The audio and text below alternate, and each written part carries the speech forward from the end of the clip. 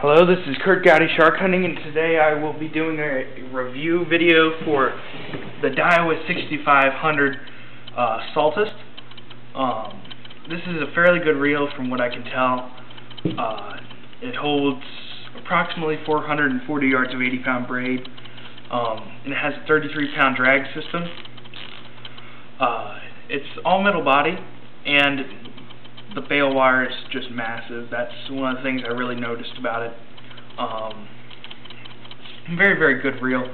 It was Daiwa's first. It was their real entry point into the saltwater market, because when they first came out, they were really just a freshwater reel company, and then they came out with the DF100 many, many years ago, which was their only saltwater reel, and then they came out with this, which is specifically built for offshore tuna fishing. It holds a lot of line. It's compact for the amount of line it holds, which means I prefer to use it for surf fishing, so I can put it on an array of rods. I do not just have to have one gigantic rod. I can put it on an array of different rods because it's so compact, but yet it holds a lot of line. It's very, very smooth. I believe it has 6 ball bearings. I believe that's how many it has. It's got a 6.2 to 1 gear ratio.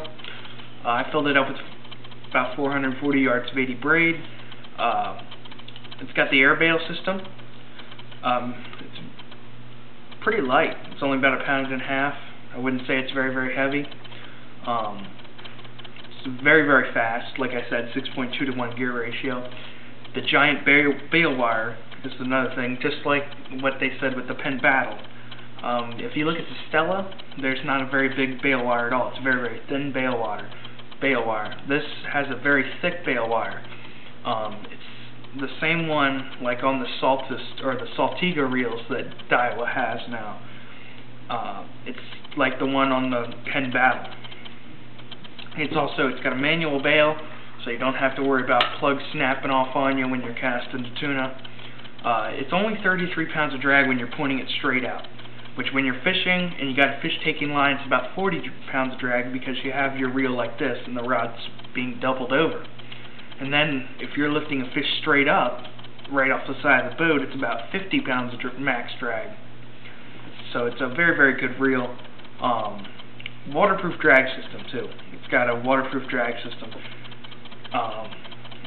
Just a very phenomenal reel. They go for $2.39 a piece. You can get them from J&H Tackle.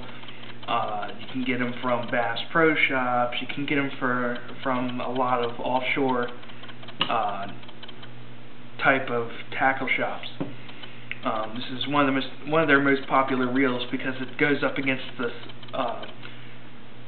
Saragossa from Shimano, which is $100 more, and it has just about everything that Saragossa has.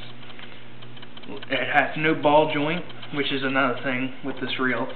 I prefer actually to have a ball joint, and you can also switch between sides, so if you're left-handed or if you're right-handed, it doesn't matter with this reel because you can switch the handles to either sides.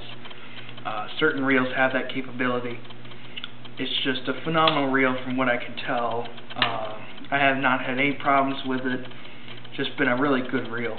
It's perfect for shark too. I know a guy who uses 2 of these reels for shark fishing. He's caught multiple sharks on these reels. So it's just, with the 33 pounds of drag, it's about 40 when off the pier. When you have a big fish taking line, it'll just stop anything that takes the bait that's on your rod. So just a phenomenal reel. They go for about $239. You can get them at major tackle shops. This is Kurt Gowdy Shark Hunter signing off. Please rate, comment, and subscribe, and I'll see you guys later.